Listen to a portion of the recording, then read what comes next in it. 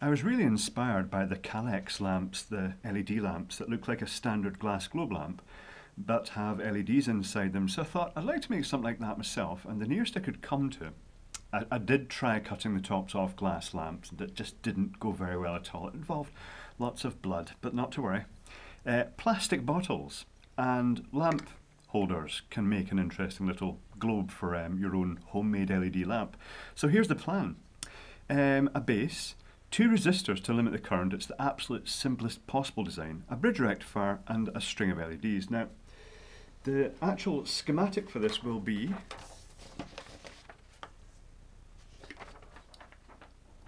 the two current limiting resistors. Now, in the UK and Europe on 230, 240 volt, for 1 milliamp, we'll use two 100 kilo ohm resistors, just standard quarter watt resistors, because the dissipation is going to be very low. But in America, where you've got this whole circuit is much more efficient in America because you're actually dissipating less across the resistors. So in America, you can use just 18 kilo ohm resistors. That's 18,000 ohms for each of these resistors. And you can actually pass 2 milliamps through the LEDs, which will make them a lot brighter, but the overall power dissipation will be the same. It will be typically about 1/4 of a watt, which is really low. This isn't a light bulb to illuminate your house with. It's a sort of light bulb to just for decoration or as a night light. So here is here's how I'm going to make the bridge rectifier. I'm going to use 4 diodes. 4 1N4007 diodes. You could use 1N4148 signal diodes because the current's very low, and technically speaking the voltage across them isn't going to be super high because the current's going to be limited and it's going to see what's across the LEDs. But if an LED went open circuit, it would exceed the peak inverse voltage, which is the highest voltage you can run the diode in reverse. So the 1N4148 isn't such a good idea. So this is the standard configuration for a bridge rectifier. Those of you who are electronically inclined will know already. Basically speaking, 4 diodes in a square. All the diodes point towards the positive, so they're pointing away from the negative towards the positive, and the AC is applied in the middle of that arrangement. And this equates to this arrangement where the bands in the LEDs all point towards the positive terminal. So, to start off with, I'm going to twist 2 LEDs together with the band end. So this is going to be the positive connection. And I'm going to get 2, and I'm going to twist the opposite end of the band, and that's going to be the negative connection. I think I might just put a dab of solder on those right now, just to keep them together. So a wee blob of solder. There we go. So that's a negative soldered, and that's the positive soldered. Now I'm going to part the diodes like that, and then I'm going to twist them together like this with one positive and one negative from each side. And this is going to be an AC input, so that goes there and that goes there, and more solder.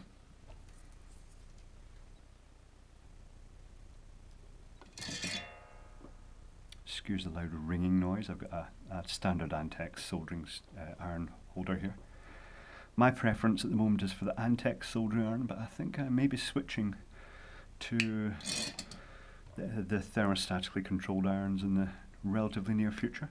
So I'm going to crop these, and remember, you can tell which is the positive terminals by the fact that all the bands point towards a positive. So in this case, this is the positive here, and this is the negative. So now I'm going to get my 2 resistors. Actually, I'm going to fold this a wee bit because I want to point this down the way and point them up the way, because this will make it look just a little bit neater. And I'm going to solder one of the resistors to the AC input. This is where it gets a little bit footery. Oh, very footery in fact. I shall just tin the resistor first. Put a wee blob of solder on it, and then apply apply it to one of the AC connections. There we go. And get the other resistor. Tin it. Apply it to the other connection. A bit easier to hold now.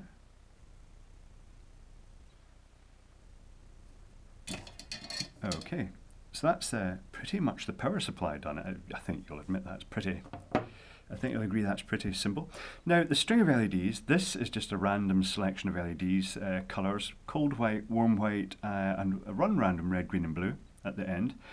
And I've cracked the ice in these LEDs. I've got another video showing that. It's basically where you take a standard 5mm LED and you take a pair of snips and you crack the end off the LED, which is just solid resin. As long as you don't go too near the chip itself, you're not going to break the wire inside.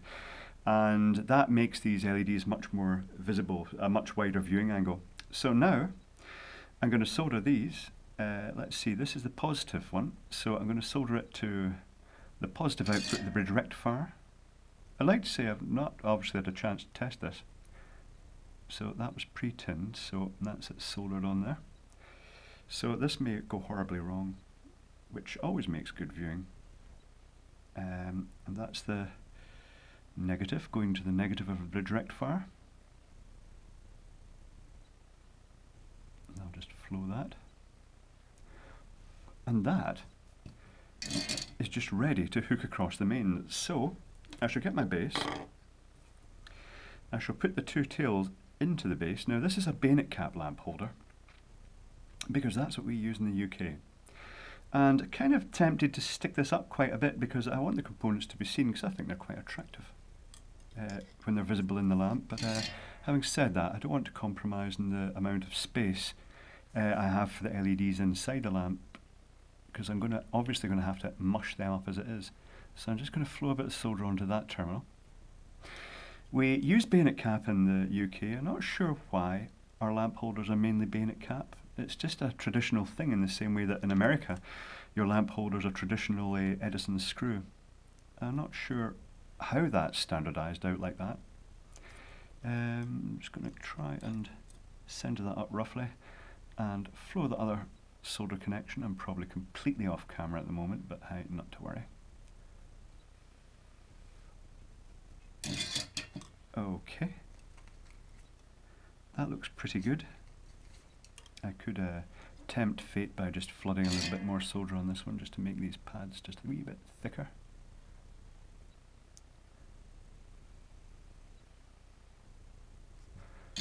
Okay, now where's my electronic snips? There. So I can get these flush. And there we have something that is theoretically going to light up and we stick it into the mains. Or it might go bang. I don't know. I'm sure it'll be fine. So now all we have to do is squish these LEDs, and this is quite tricky, into this. And it doesn't matter if they short out against each other, because as long as the resistors are limiting the current, they're rated well enough that it's not going to cause an issue if they short out in here. So that's good enough, actually. So let's plug it into the mains and try it out. Now it's not going to be super bright because it is a low level lighting effect. So I've got a lamp holder here and I'll plug it in, and I shall, the cap's not staying on, I'd have to glue it on obviously, and I'm going to turn the power on now. Oh, look at that, that's actually not too bad, is it? It's a mixture of cold white, warm white, and some coloured ones at the end. And the power dissipation, I mean, it actually looks a lot brighter on the camera than it is in real life, he said very honestly.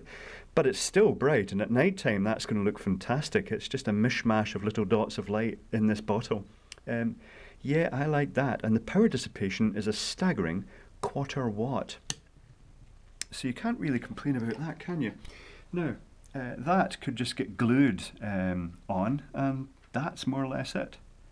Yeah, I might shuffle about the lights inside this, although I might just leave them as they are because it looks alright. Yep, a successful project. I have my LED lamp.